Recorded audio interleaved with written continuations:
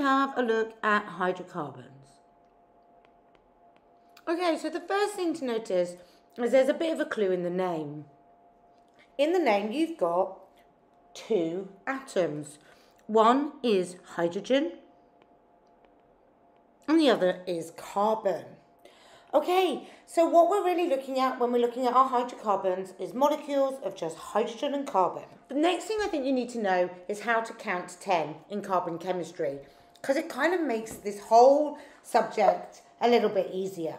So if you've got meth in your name, you've got one carbon.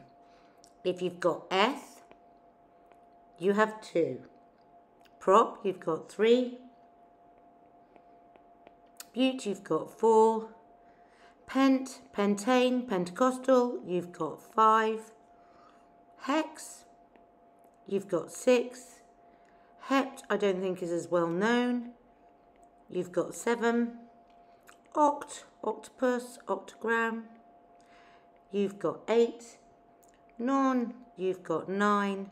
And dec, you've got 10. 10 carbons in your backbone. Okay, so there's one other thing I want you to understand while we're here. I'm going to draw a line. The reason why we've got a line with an arrow on it is because as those carbons get longer, meth meaning 1 carbon, hex meaning 6, dec meaning 10, you have got a pattern. These hydrocarbons get more sticky, so they become more viscous.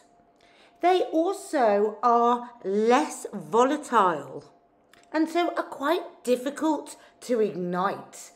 And their boiling points and melting points get higher. Okay, so as those carbon chains lengthen, you become more sticky, more viscous, less volatile, less easy to ignite, and your melting points and your boiling points get higher. So it'd be really useful if you can just remember a few of those points for me. Okay, now I want to introduce you to the two families of hydrocarbons you actually need to know. All right, so the first one is your alkane. Now, the clue is always in the name. You've got alk, which means the number of carbons that are actually in your chain, and ane actually means you have a saturated hydrocarbon. And that just means that all of the carbons have got a bond that is bonded off. I'll show you what I mean.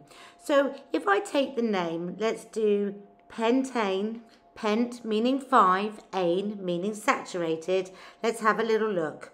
1, 2, 3, 4, 5. And then actually each one of these has got 4 bonds and therefore they are saturated. So there's the first one done, and then 1, 2, 3, 4. 1, 2, 3, 4. 1, 2, 3, 4, 1, 2, 3, 4. Okay, and then you can saturate with your hydrogens.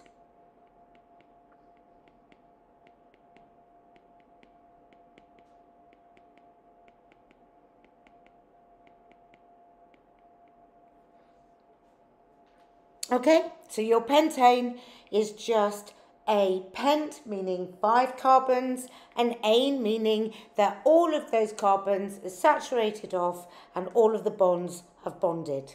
Okay, so the other side of the family, that is your alkenes.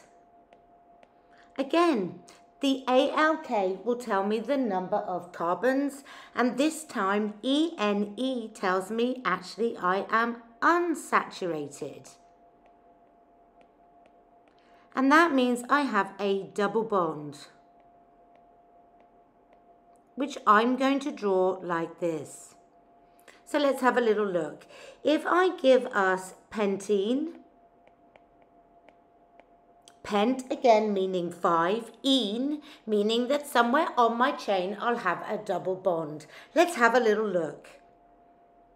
1, 2, 3, 4, 5. Okay, always put your double bond one back from the end because it's easier. Okay, so then let's just have a little look at these bonds. You've got the first bond already there, so it goes 1, 2, 3, 4. 1, 2, 3, 4, 1, 2, 3, 4, 1, 2, 3, 4, 1, 2, 3, 4. And then you can flood with your hydrogens. So let's just make super clear on our counting so that we know what we've got. When we're counting on our alkane, there's 1 bond, 2 bonds, 3 bonds, 4 bonds. When counting the carbon at the front of our pentene, 1, 2, 3, 4 bonds. Now counting through one of the double bonds, 1, 2, 3, 4 bonds. Leave a comment down below and let us know if we've nailed it. Or drop us a line at Learn It Get Easy if there's other things you need us to cover. I hope we made that easy.